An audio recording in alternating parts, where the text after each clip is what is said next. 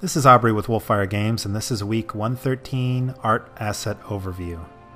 This week we're going to look at some bags.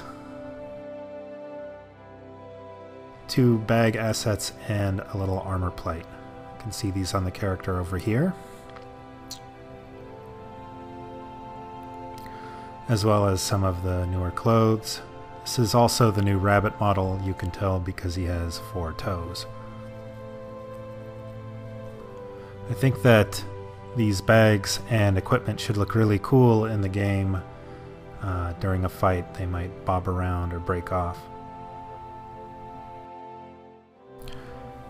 As you can see, the rabbits are really into adding stitching to all of their equipment. That's one of their main visual motifs. I think that they just like the way that looks. Last week I showed off the Cat City assets, and a lot of people commented that it looked kind of like Assassin's Creed. And I think that the current assets do kind of look like that, but I have some other ideas and I wanted to talk a little bit about them. The cats tend to wear very flamboyant colors and patterns because the colors and patterns represent their holdings and retainers. Similarly, the pennants and colors that they paint on buildings correspond to the colors that an individual cat might wear. So it's kind of marking his territory.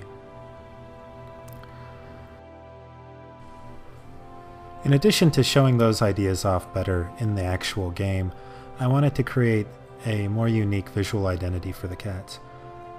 So I started looking at more historical images and ruins, and I listened to some comments and started coming up with this concept here, based kind of on the Babylonians, but also a little bit on Asian cultures.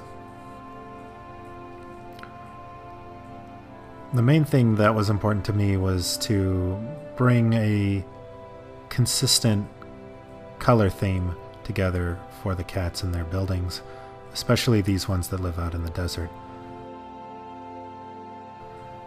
One of the important parts of this are these blue tile roofs.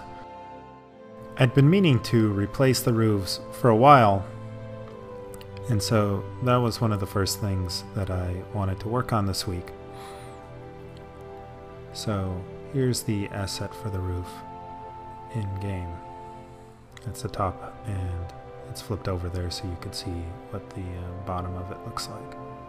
Here is it in action, replacing the old roofs that I was showing off last week.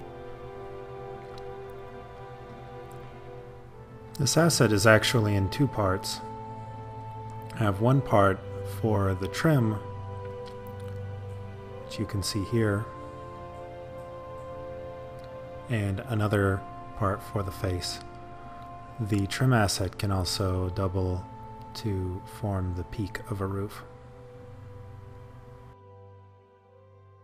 Next week, I plan to show off a lot more new assets for the Cat City. Don't forget you can pre-order at wolfire.com/preorder. Thanks.